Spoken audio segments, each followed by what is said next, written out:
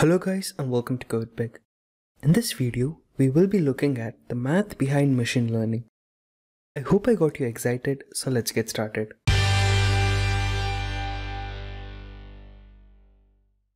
Welcome back guys. In this video, we will start off by learning some basic concepts like Python numerical types, basic math function, numpy arrays, and finally matrices. Matrices are fundamental in most computational applications because of its connection between matrices and the solution of linear equations. Hence, stick till the end of the video so you don't miss out on the important concepts. I intend this video to be beginner friendly so you can refer back to it whenever you feel stuck or you just need a quick refresher. With that said, without wasting any time, let's get started. Just to keep things simple for now, we will be using Repl, an online editor to run our code. You can find a link to it in the description below if you want to follow along, or you can just fire up your favorite editor. Just a heads up before we move on, as you probably know by now, Python offers built-in numerical and mathematical functions that are good for applications that have a very minimal calculation. But in our current and upcoming videos, nowhere we will be making use of basic functions. Thankfully for us, the community has offered numpy and scipy modules, which help us perform complex math operations and operate efficiently on arrays. So let's install these modules first. If you're on your local machine, you could do something in terms of Python 3.8-m pip install numpy scipy. You can find this command in the description below, or if you're on Repl like I am, you could head over to the package section, the third one from the top, and first search for numpy. Now I will click on the first search result and you can see it tells us that numpy is the fundamental package for array computing in Python. Sounds like the exact thing we want. Next, we will click on the plus icon and just like that we have installed numpy. All we need to do now is search for scipy and click on the first search result. It says scipy is a scientific library for Python. Looks intriguing, right? Let's just click on the plus icon and wait for it to install the package. Now that we have those out of the way, we will first learn some of the basic Python numerical types that we might have missed out. If you have any previous experience with Python, you know it offers a basic numerical type like integers and floats. Now let's learn some of the complex built-in types that Python offers us out of the box. The first one is a decimal type. We use the decimal type in applications that require decimal digits for accurate arithmetic operation. So let me just give you a quick example. First, let's import a decimal, and the way you do that is from decimal import decimal. Notice that I have the capital D at the end. Let's just create variables called num1, which is equal to decimal 1.1, and num2, which is equal to decimal 1.563. Let me just print the result of adding num1 and num2. Once I hit the run on the top, you see on the right we get 2.663 as expected, right? Nothing complex in that. You might be wondering, why am I showing this?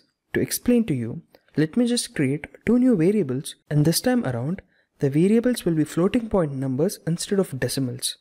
num3 and num4 will be floating point numbers with the value 1.1 and 1.563, and I just print the sum of num3 and num4.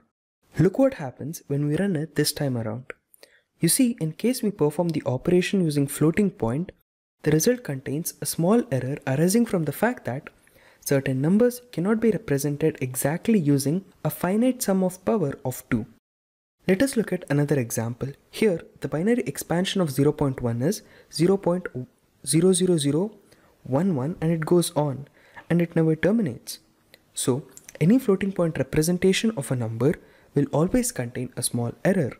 Although this may sound trivial and insignificant now, consider a scenario where you are building a financial software where precision is everything and you don't want to approximate the values, right? The decimal type represents decimal number exactly by using the power of 10 rather than the power of 2, which means that it can safely used for calculations where the accumulation of rounding errors would have a dire consequence. Just like every good thing in the world, decimal types have a drawback. They are less memory efficient since they store decimal digits rather than binary digits. Before we wrap up, I want to show you some important methods that you will mostly be using if you are using decimal types. The first one is context. The decimal package provides context object which allows fine-grained control over precision display. The default context can be accessed using the getContext function from the decimal module. The context object returned by getContext has a number of attributes that can be modified. So let's import getContext from the decimal package like this, from decimal import getContext. Next, let's create a new variable called ctx and run our getContext function. Now I will create a new variable called num and set it to decimal 1.1. Let me just print out the result of 1.1 to the power of 4. So the result is 1.4641 if I print it out. Cool, and note it has 5 digits in it. Next, I will do something like ctx.prec, where prec stands for precision, and set it to 3. And let's just print out the same thing as we did before and see what the result is this time around. Once I hit run, you see we get the result as 1.46, where the precision of the digits are set to 3 digits. So all we are telling is, when we set the precision to 3, we just round off to 3 significant figures. In our current example, we have set our precision context globally. What I mean by that is, if we add another print statement and inside it print num to the power of 3, we see I get the output as 1.33 rounded off to 3 significant digits. In an ideal application, we don't want this to happen. We need a way to set multiple precision values for different scenarios. This is where the local context function comes in. So, the local context function returns a context manager that restores the original environment after the end of the with block. Now, let me just first import local context, then declare a variable called num and set it to decimal 1.1. I write a with statement like with local context as ctx, and within the with statement I set the precision to 2 and print number to the power of 4. And I come out of the with statement and print number to the power of 4. Please keep an eye on the indentation or else you will get a wrong result.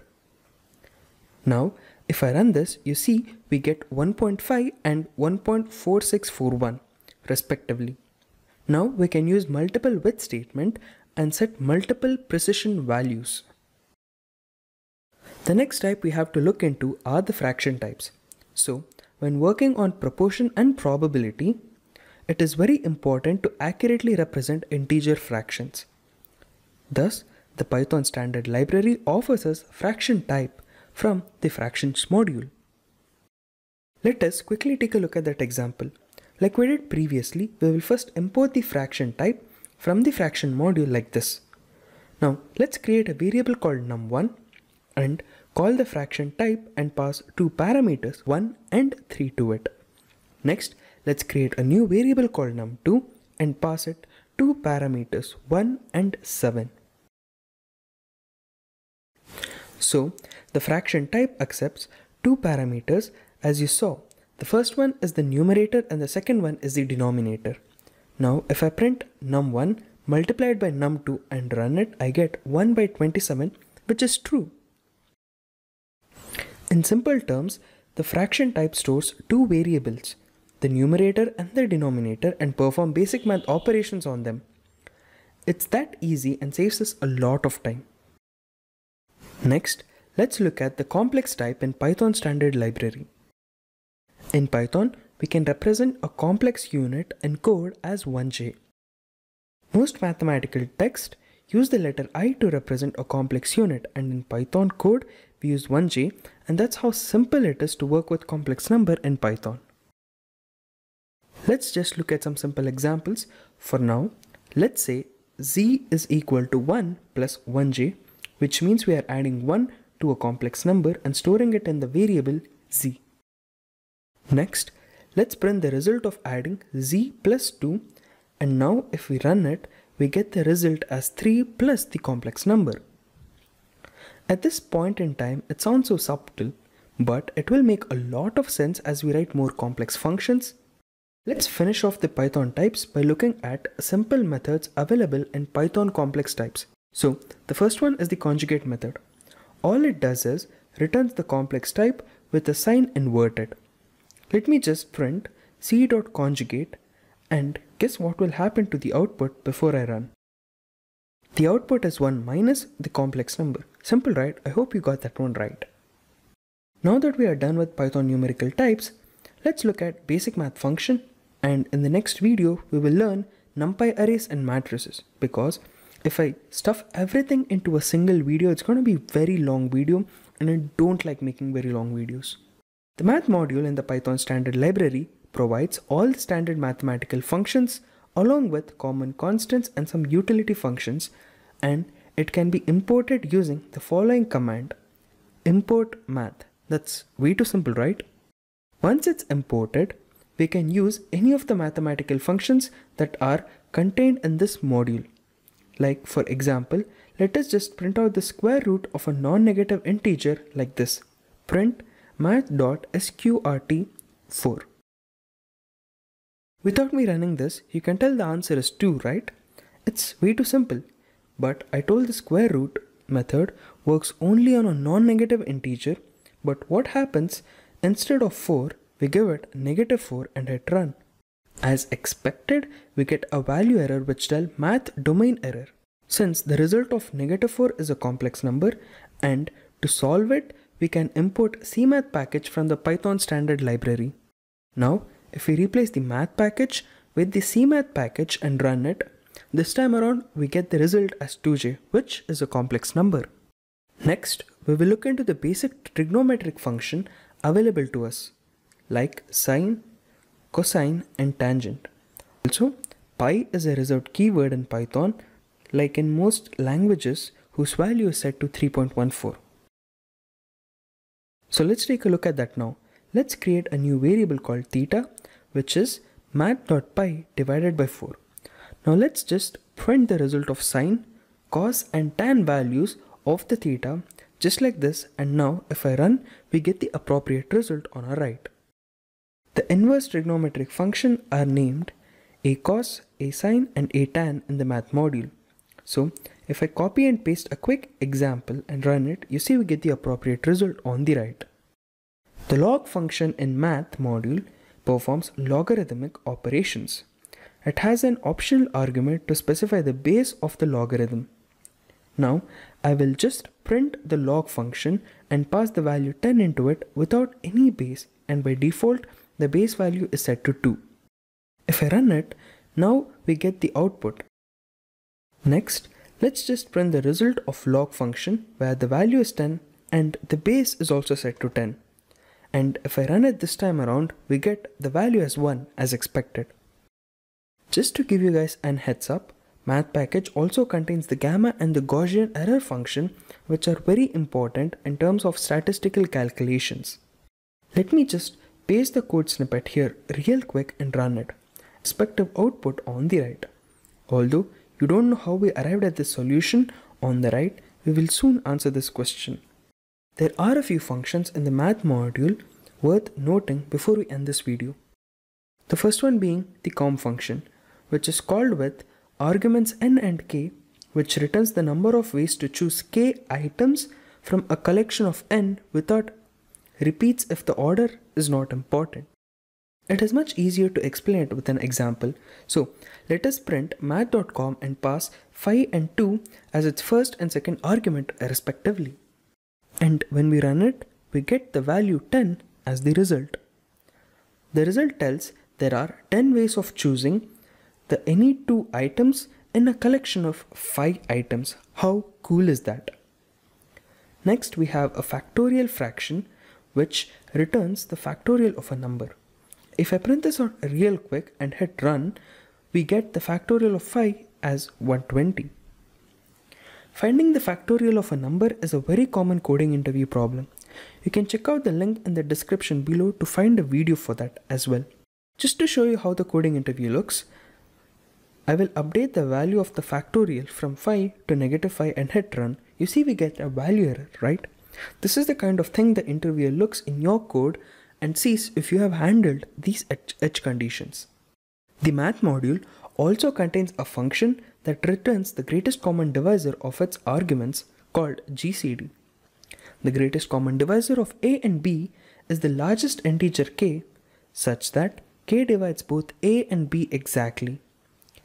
A small example will look something like this, and when I run the code, we get the following result. There is one small thing I forgot to show you when we were talking about the floating point type, the fsum function. The fsum function performs addition on iterables of number and keep track of the sum each step to reduce the error in the result. If you have any experience in JavaScript, then it is similar to the reduce method. So here is a quick example. Let's create a variable called nums, which is set to a list with 0.1 as its value and multiply it 10 times. So if I print nums, we see the list has 0.1 10 times, right? Makes sense. Next, let's call the sum function and pass the nums list to it and print it out.